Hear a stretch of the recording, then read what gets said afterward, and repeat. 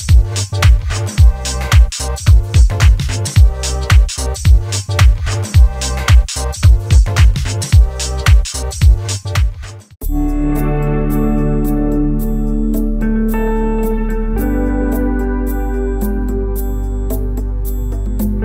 I'm Tarantula Kat, and we are going to talk a little bit about your first tarantula today and how to house it and what to expect. I'm Bill, and I work here. So this is the first one we're going to be talking about, and this is the Brachypelma albopilosum, or the curly hair. That's easier to say for most people.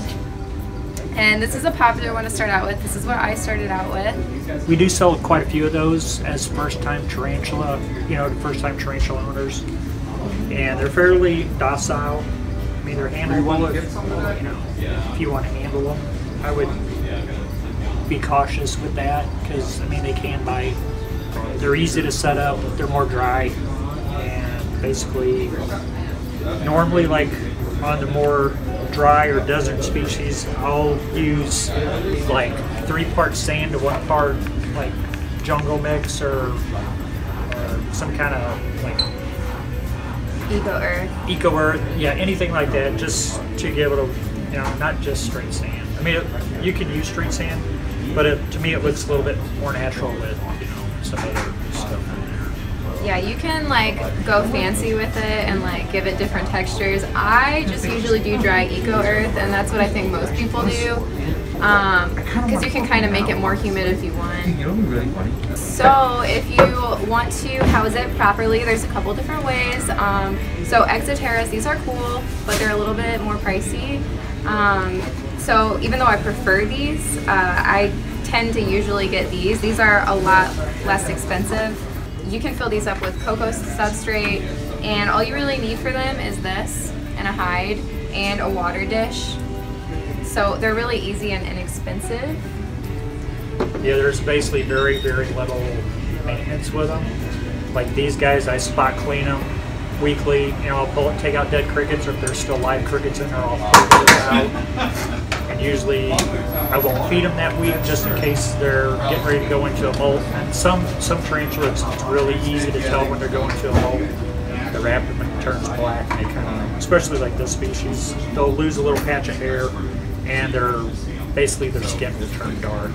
So usually when they're that way, I don't feed them, because crickets will eat a tarantula for sure. Yeah, you have to be careful about feeders, and crickets are like one of the... I know people who have lost cricket or lost tarantulas to crickets. I prefer dubia roaches, but they burrow, so it's a little annoying. Another really good beginner species is the Brachypelma hamori.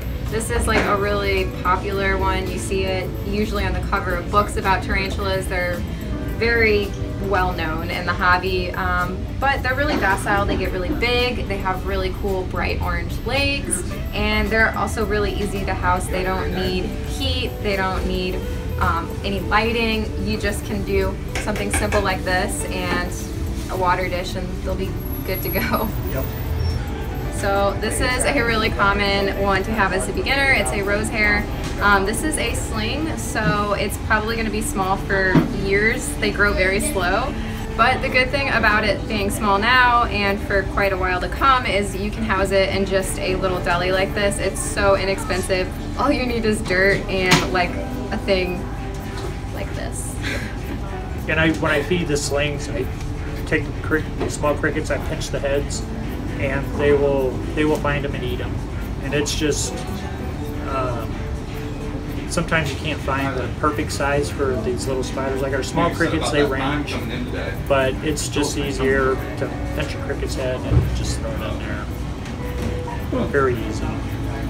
This species is also like pretty dry too, so you don't have to worry about humidity for them like pretty much at all. Just like when they're slinging, I would mist them like maybe like once a week, but like you don't really, like they'll be fine on dry substrate. Yeah, that's what we do with these. I just like squirt water in one corner that looks a little dry, yeah, just to prevent them from getting stuck in the mold. That's what I do too. Yeah, it's super easy. So yeah, I mean, get tarantulas. They're very low maintenance. Like I said, I maintain these once a week. You could spend as much time or as little time as you want. You just don't want to really neglect them as far as leaving food in there or not spraying the ones that need to be sprayed more often so they don't get stuck in molds. But we do sell quite a few tarantulas here, and, you know, all different types from very common beginner to like the, you know, like the higher dollar, more spastic tarantulas, like Goody Sapphires. Yeah. We got a Goody Sapphire slate.